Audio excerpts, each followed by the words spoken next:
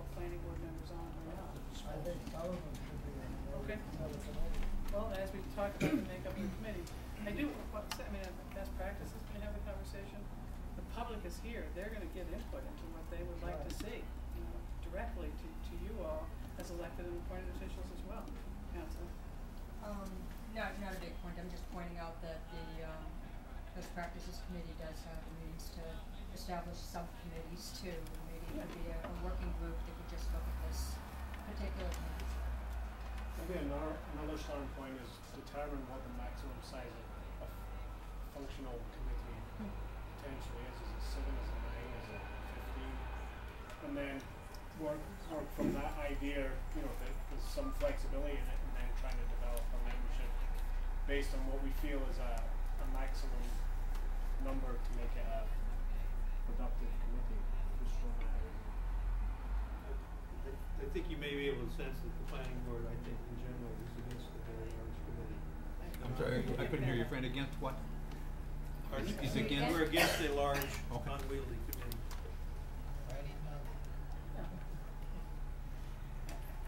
I think we need to figure out where we are. So there's been a consensus that this recommendation with a little amendment at the bold on page 1.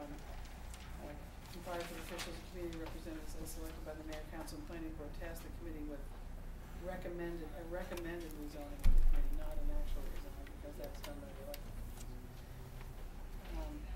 I think the question of who's comprised and who comprises it is still up in the air.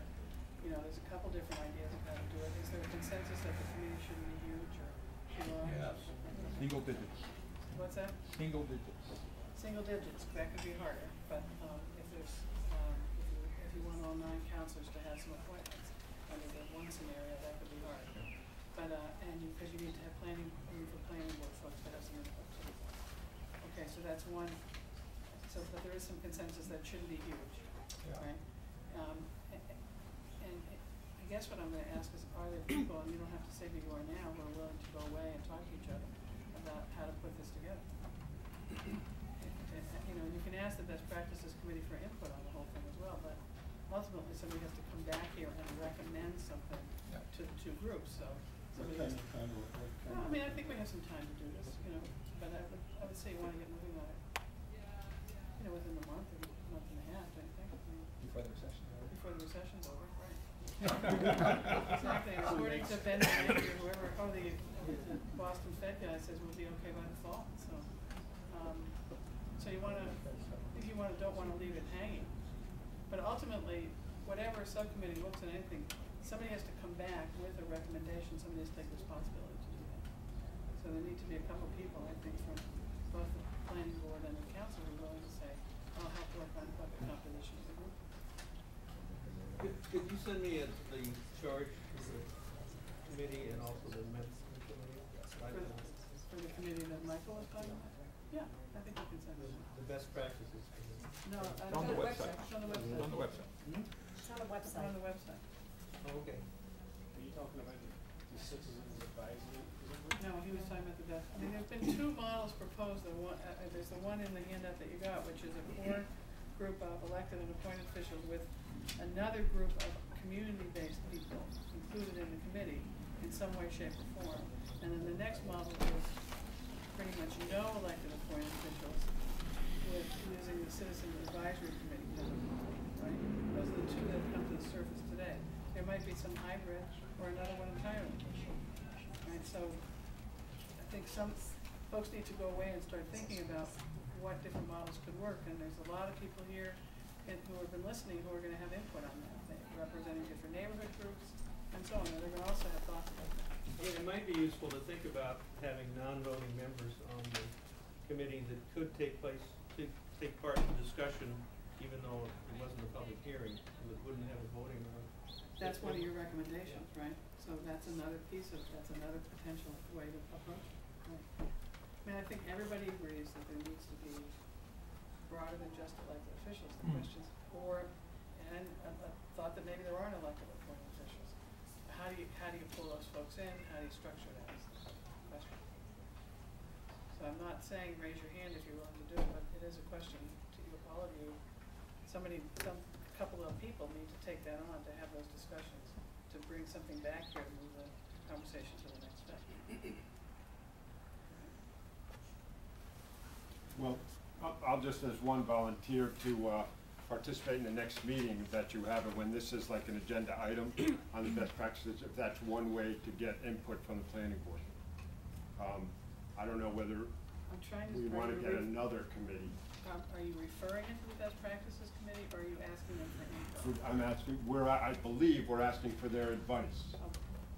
You still need people who are gonna put Yep. something together. So perhaps what we're looking for is an ad hoc committee out of here of a couple of councilors and a couple of planning board members to get together and to kind of kick around the ideas that we've had Yes. here. So, That's what I'm trying to say, that you need to have a couple of people willing to do that. well, I will You have over volunteer to 2 be new part of members it. tonight, right? I was just looking around also, the rest of us are here. So David Murphy and the new members on the planning board, is that what you're saying? They're on the ad hoc. No, David Murphy's not here either, so that's possible. That's all I got on the CAC. I think we heard, Councilor Archie. Council Barnes is willing to do it, is there anybody else who's willing to? David Murphy is one. Do you think he is? I know he is. Anybody else want to, We have to go upstairs and find some who takes the social district. I mean, I don't think you need to identify yourself as a minute. I'll do it with George. You'll do it with George? 2 of us would serve for me. Okay, George and Ken, and I actually do think David Murphy might be willing to do this, so it's worth asking. David before. He's willing to, I he's second willing to the serve on the nomination. committee. Yeah. Is he willing to serve on the committee to devise it? I think so. Because that's different. Yeah. Okay. You got both. Right. Before we break up, I just wanted to clarify, break maybe.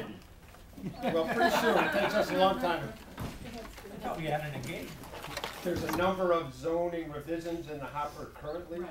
and those will continue to go through the process. We're not putting things in abeyance until all this is sorted out, because it I might be think a while. people agreed, and that Wayne brought that up at the beginning, I didn't hear any councilors put a stopper on it, so, okay. And they'll go through the regular public open process, hearings, et cetera. Okay. Okay. All right, so a motion to adjourn the special meeting. So moved? Second. All in favor? Aye. Opposed?